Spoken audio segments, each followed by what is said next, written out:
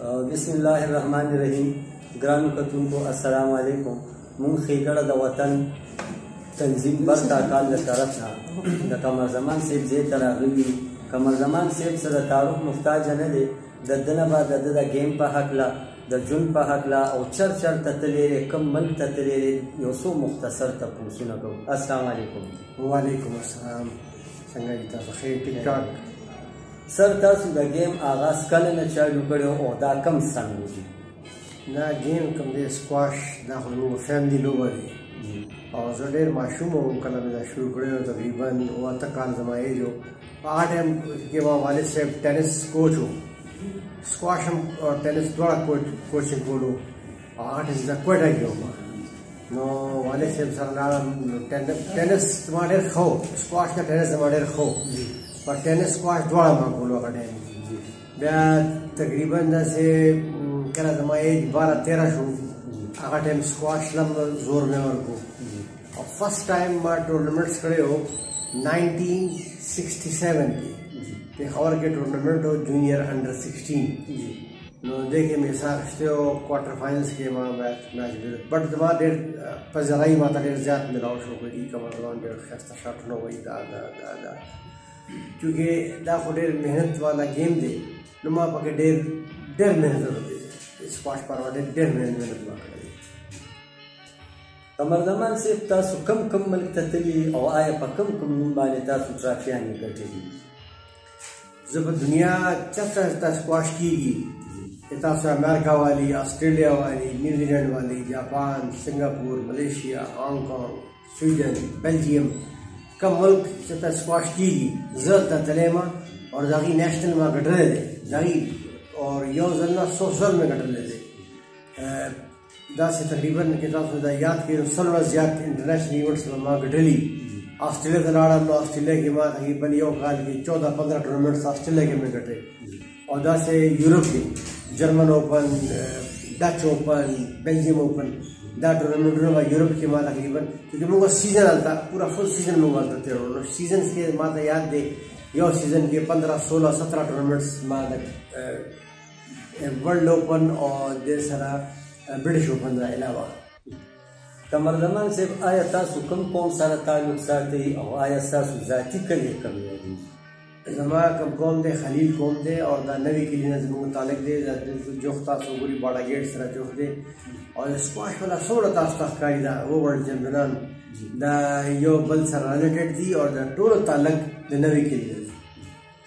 قمر زمان صاحب تاسو د ځوان کول چې کوم دی آیا دې ته څه پیغام ورکول غواړئ؟ ځوان کول ته خو پیغام بالکل ډېر ضروري دی. نن سبا دا کم ځوانان دي دا خو دا نن سبا د زاړه بوډاګان دي، هغې نه هم کمزور دي. دا کل د دې ذهنونه د دې سټایل ډېر ویک دی. هغه څه کم کسان دي، زاړه کم کسان دي، تاسو وګورئ اوس پورې هغې مینټلي ریسټرانس دي. نن سبا کم نوی کل دی هغه شارټ کټ ګوري، بس شارټ کټ دی او بس یو هفته لوبه وکړم، یو میاشت لوبه وکړم او 3 غنټې لوبه وکړم او بس ورلډ چمپionship مې وګټلو. دا داسې نه دی. دا ډېر محنت غواړي، دا ډېر سلو پروسس دی. 3 غنټې، 4 غنټې، 5 غنټې، 6 غنټې به ته ټریننګ کوې اور هغه نه پس دوا به مور پلار نه دواګان تاله پکار دي. بیا ستا استادان به هم خیال ساتلی دی کې او شارټ کټ نشته. دا یو 10 اور دی کې 15-16 کاله 9 کاله پورې ته به ټریننګ کوې. هغه نه پس خوش قسمت دی نو ته به ورلډ چمپیون جوړېږي. زما دې پاره دا هغه دی چې محنت وکړي ایمانداري سره. پاکستان ډېر ښایسته ملک دی، دا علاقه ډېر ښایسته دی. خپل نوم، خپل ملک نوم، خپل فیملي نوم روښانه کړي. قمر زمان صاحب تاسو د خلیل حوالې سره خبره وکړه. آیا په تاکال کې چې داسې د فوټبال پلیران هم پاتې شوي چې انټرنیشنل پلیران دي، د والیبال هم پاتې شوي، په هغې کې اجي هدایت او خطاب دی، داسې فوټبال کې هم پاتې شوي، آیا تاسو د خپل خلیل قوم ته څه پیغام ورکول غواړئ؟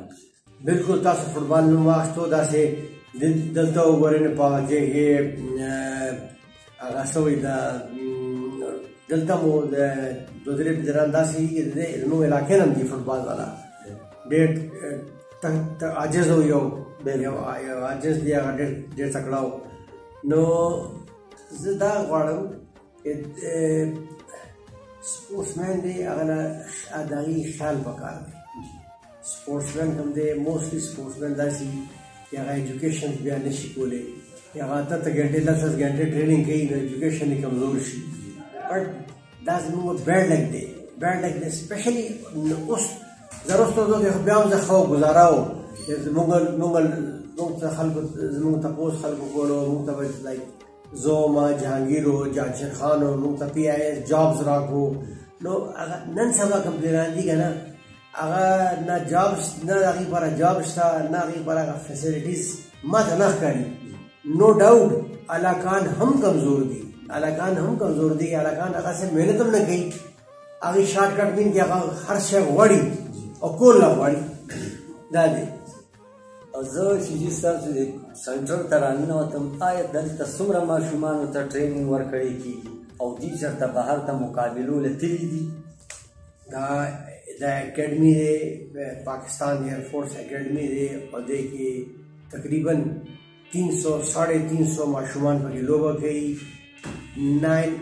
9 ایئر نه والی تر 19 ایج پورې 9 9 13 11 15 17 19 اور د دې اکیډمي کوم دی زه اور جانشیر خان موږ دواړه د اکیډمي بیسیکلی موږ خالي دا ابزرو کوو دلته کوچز دي شپږ کوچز پاکستان ایئرفورس هغې ساتلی دی او زما اور جانشیر دا دی چې موږ یو چکر ورته ماشومان ته ولګوو چې هغې وګوري یا موږ ورته آیز موږ هغې ته دی آیز او یا څه موږ ته چې اډوایز هغې له ورکول دي یا کوچز ته هغه موږ کوو.